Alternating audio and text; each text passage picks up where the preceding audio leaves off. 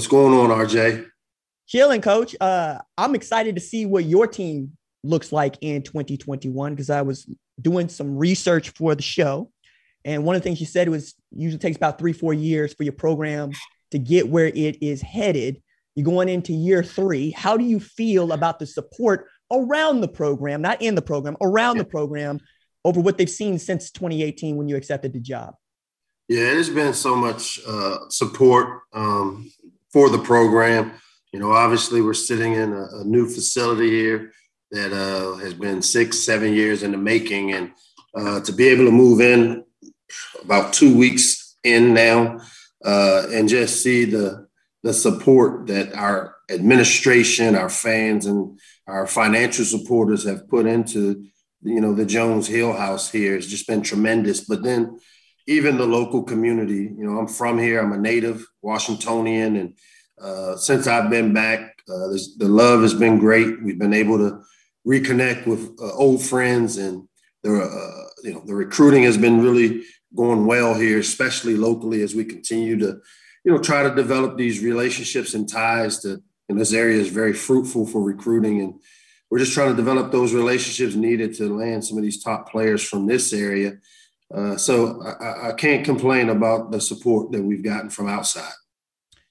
Talking about the Jones Hill House, is like $150 million project that y'all are very excited about.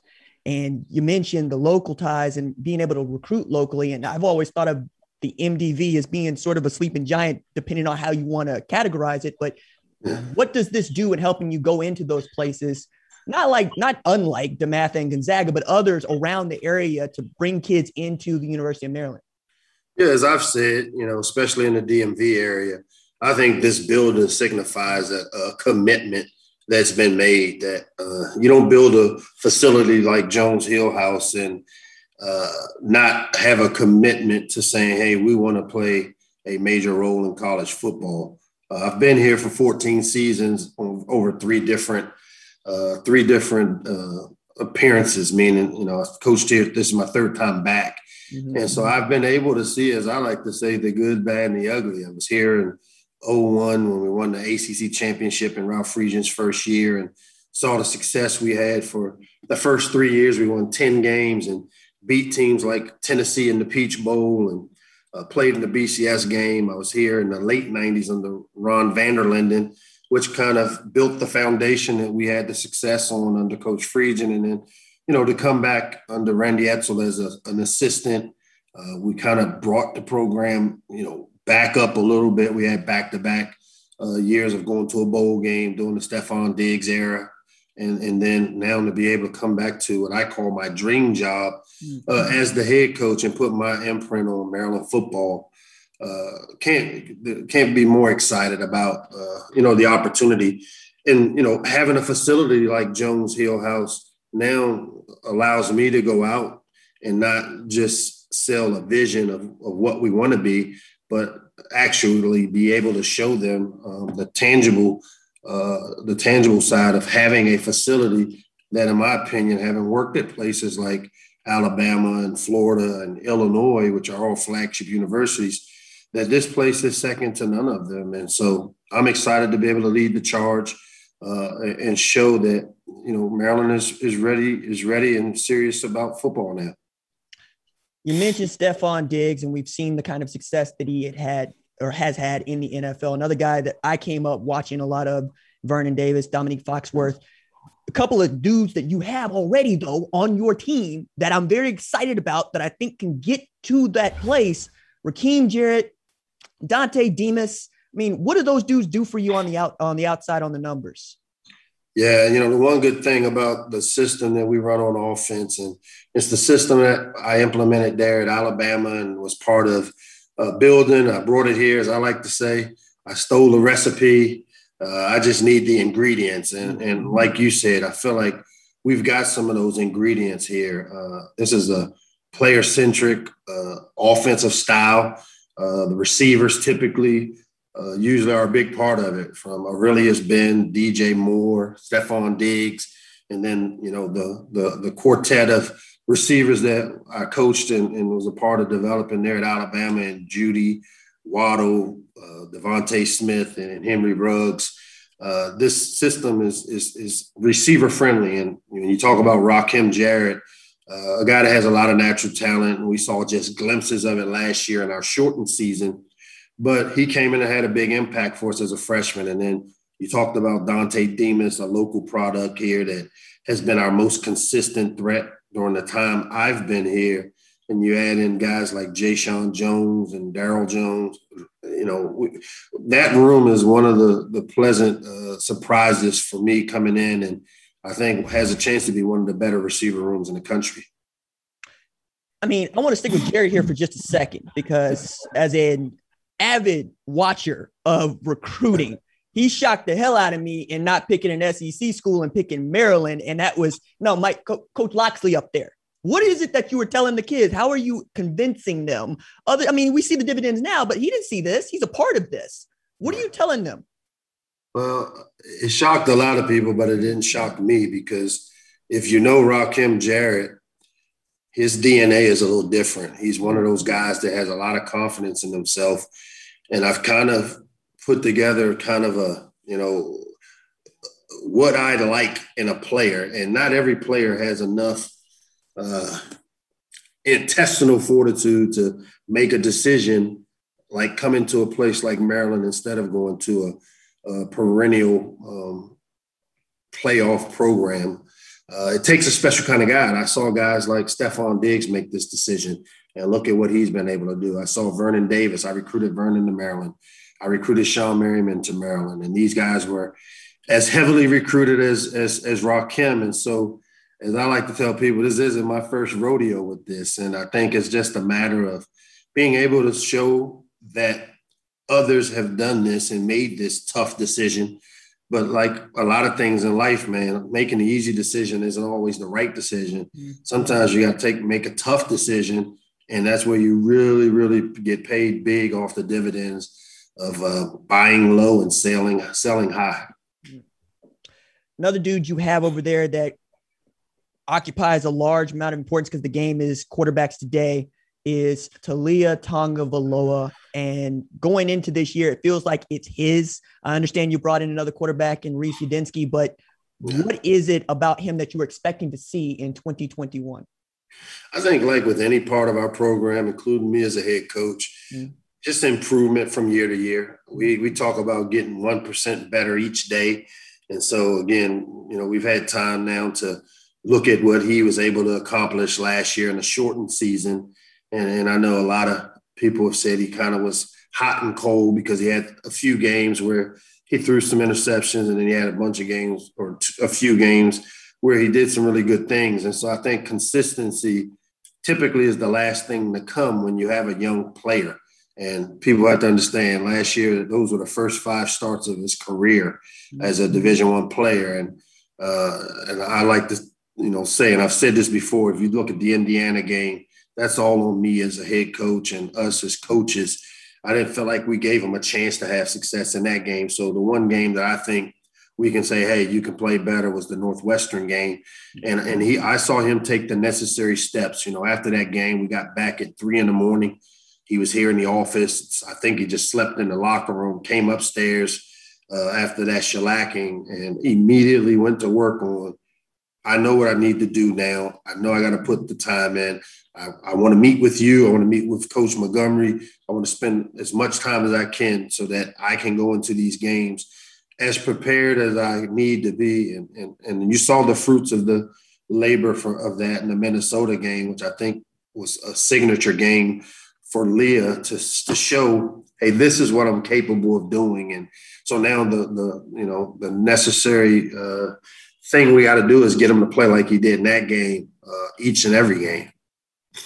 Well, you mentioned a number of games in there, but the one that got my attention is the 35-19 win against Penn State, especially following the 2019 performance. Did that ring out for you?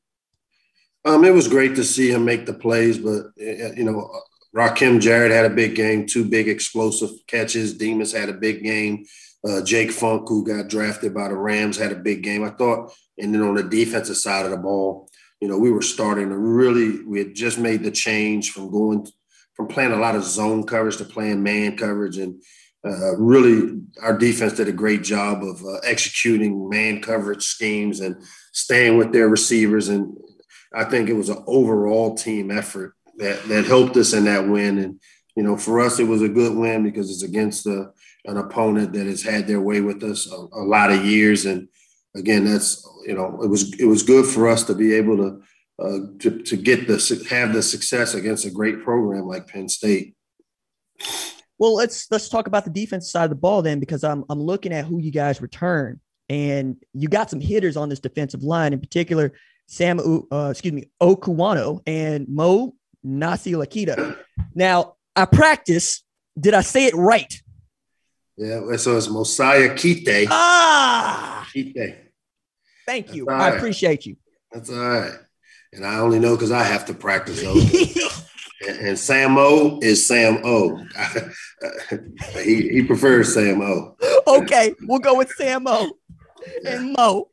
What do those dudes provide you on the defensive line, Coach? Yeah, two big bodies.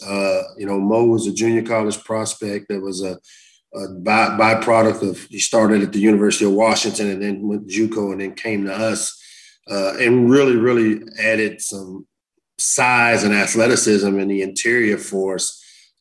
One of those big body guys that's really twitchy. And, you know, Sam O, again, a guy that continues, you know, he's one of those late football guys. He didn't play a lot of football in high school, went to junior college ranks, and you're just starting to see him scratch the surface, which, you know, we're bringing him back for one of those we call super senior years. The COVID year allowed him to add another year to his clock. And so he's one of those guys that I think will greatly benefit from it. Both those guys provided a lot of leadership and made a lot of plays for us during the shortened season. And I'm really excited to see what those guys look like, especially, you know, Mo Kite after, you know, coming to the JUCO ranks, getting here in the summer. This is really his first full year of being in our weight program and spinning spring ball and doing all the things that you need to do to improve as a player. So excited to see both those guys this season. Those dudes seem to benefit from the maturation process as much as anybody else. But a dude that I wonder, is he going to be able to help you this year, is Terrence Lewis. I mean, that was a big get for you in this class. And I wonder just how does he figure for you? Yeah, I mean, you know, T2, as we affectionately call him, is one of those guys that, you know, has a lot of talent. Obviously, you know, he came in injured, but, you know, we wound up having to have surgery with him within the first couple of weeks of him being here, which is, again, a byproduct of COVID. You know, we didn't get to go out and see these guys. They didn't get to take visits. And, you know, he showed up here after playing a full high school season and has a torn ACL, and he played as pretty much all year, I think, with it, because he said it was bothering him. And so we checked it out, and he had a torn ACL. So we're glad that we were able to get the surgery done. We're hopeful we'll be able to get him back in time, you know, somewhere in the middle of the season, if he's able to. But to get a guy of his ability out of Miami, could have went anywhere in the country. Again, he kind of fits that criteria I told you that I'm looking for. There's only a certain kind of kid that can make the decision to turn down Florida, Georgia, Alabama, you know, those types of programs to come to Maryland before Maryland has made a mark in college football. But they have to be made up of the right stuff. They've got to be really confident players. They got to be guys that are self-starters that feel like, hey, I have enough confidence in my ability that I can go have an impact on the program and not just be another guy that came through a great program. And so, as I say all the time, not a lot of guys are built for those type of decisions. And when we find guys that are, we're all over them. And, you know, Brian Williams and our defensive staff did a great job of setting the table for us to get them. Now, Coach, I want to talk about your backfield because you mentioned Jake Funk got drafted by the Rams. I think he averaged something like 8.6 yards per carry, over 500 yards. But it ain't like you don't have dudes back there. And in particular, one that I know of and very familiar with, and Isaiah Jacobs. And I want to ask, how do you figure for you? But I also want to touch on Josh Jacobs as well. A couple dudes from my backyard, a couple dudes from Tulsa. Right. What is it about those two players in particular that you liked? Anybody that knows that family knows their story and the perseverance that they both have. I mean, the story has been well told of spending nights sleeping in the car, living with their dad, from homeless shelter to homeless shelter. And just to meet these boys and see just how great of people they are, man. And my hat goes off to Dad, man. He did a great job with these boys with, the little he had. And, they both have that chip on their shoulder. If you ever meet them and if you know them, they're very private people that they don't have big circles. They don't talk a lot, but they are tough. They are reliable. They play hard. They're physical. And as I like to say, they both kind of run angry, like they're mad. And they probably are a little bit mad. Some of the things they had to go through growing up there in Tulsa.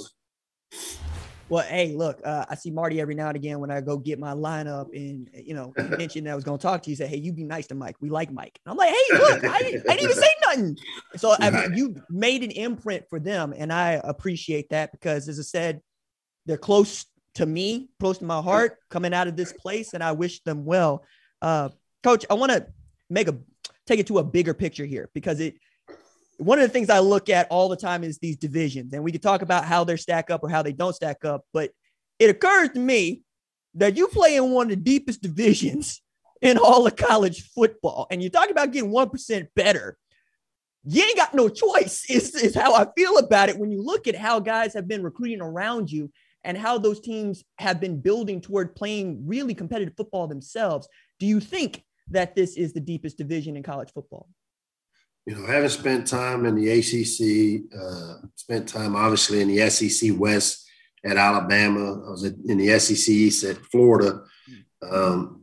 It's a tough division. There's no doubt about it. And, I'm going to get on my soapbox for a minute because with this playoff expansion talk, to me, the Big Ten can position ourselves because I feel like we are the strongest conference from top to bottom to maybe have to shake this thing up a little bit to, maybe rethink how we're split and aligned to where we, move some pieces around to put us in the best possible position as a conference to get multiple teams in this playoffs. As we all know, that's the way you get the payday for the league is multiple teams in the playoffs. And if we're going to go to 12, to have 3 teams like Michigan, Penn State, and Ohio State all in one division where they typically knock each other off, I just think, it's something that as we look to improve and get 1% better as a football program here, maybe it's time for us as a conference to look at those things and say, hey, is this the best situation to put us in the best light to be a part of the playoff picture with multiple teams the way we're aligned. So I would say that there's no doubt the Big Ten East is a very, very tough division, as is the West. Again, I'm not saying that the West side doesn't have the talent because I do believe top to bottom this league is as good as any league in the country. But as you look to see the college playoff expansion, the first thing that comes to my mind is what gives us the best chance and to position ourselves as a league to get the multiple teams in there, because that's what creates the conference notoriety. That's how you build your brand. In relation to the college football playoff and what we think of is inevitable expansion, I'm for 16 teams. We'll start with 12, and I'm okay with that. But to that ask, and I ask you, do you agree that the playoff should expand? Do you like the current system? Do you want it to revert? How do you feel about it? Well, I think it's time to expand, and obviously 16 would be more ideal, but I do understand that you have to maybe work up to that point. I think 12, again, offers the opportunities to allow our, the non-Power 5 schools opportunities in that they haven't necessarily always gotten.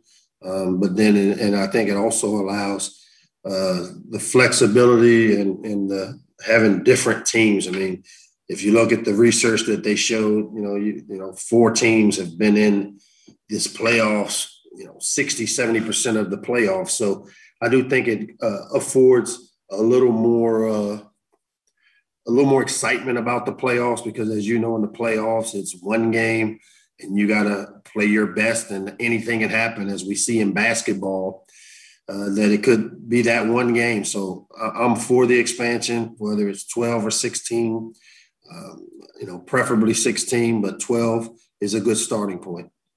Hey man, they got 16 in the NBA, they got 14 in the NFL, they got 16 next year in the NHL. 16 is a good number. I think it's the right number. But more to that, like, I want to see the kids decide who wins a national championship, not a bunch of people in a boardroom telling me what they think, because I don't trust human beings to pick the best teams.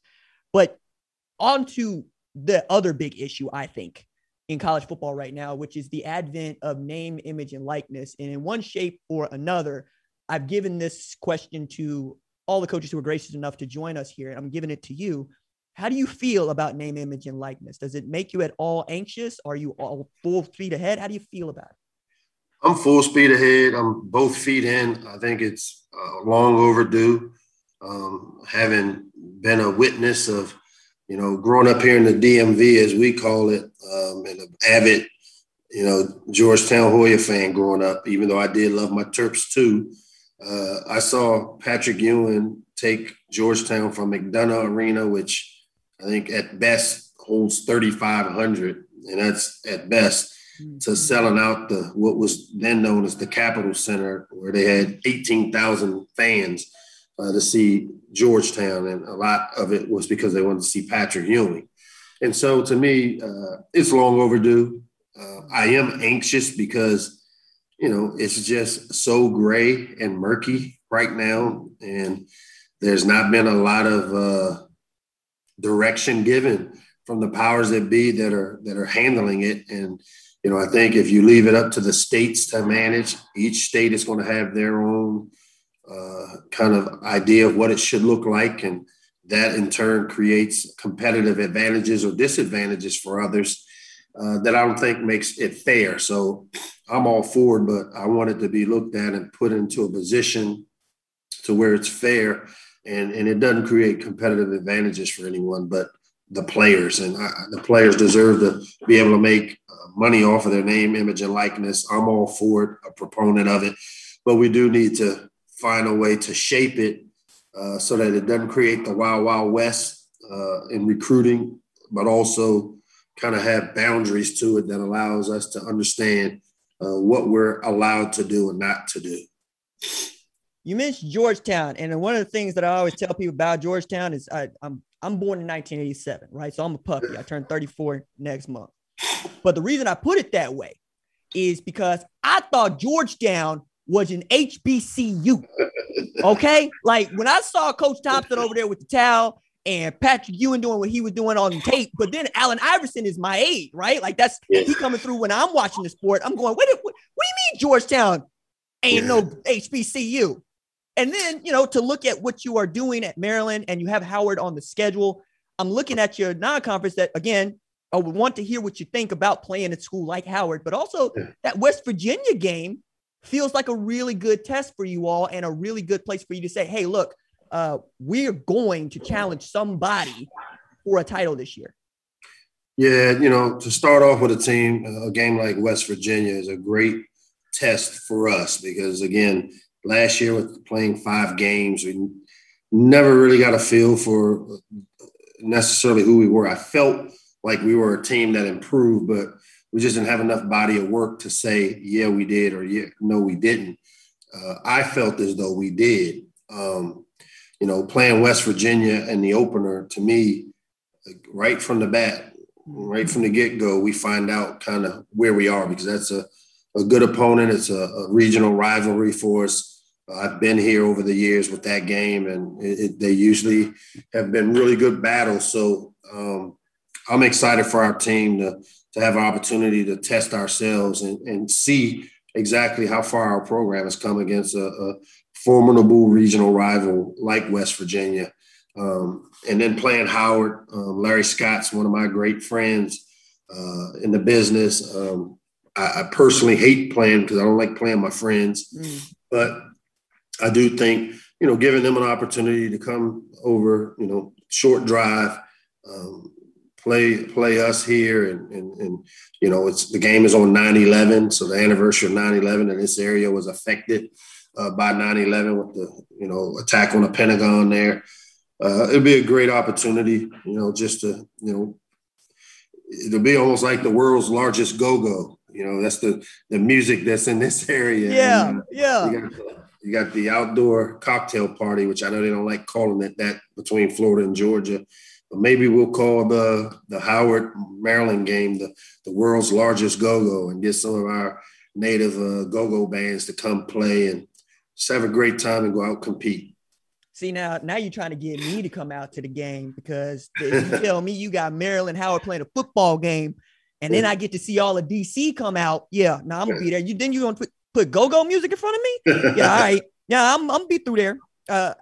One of the last things I wanted to ask you about, coaches, and we touched on it throughout this interview, is the emphasis that you have put on recruiting and how successful you have been with it in a very short amount of time. But that is also just part of your persona as a coach. Everywhere you have been a capable recruiter. And I understand you got the criteria, and I understand there are kids that have to meet that criteria.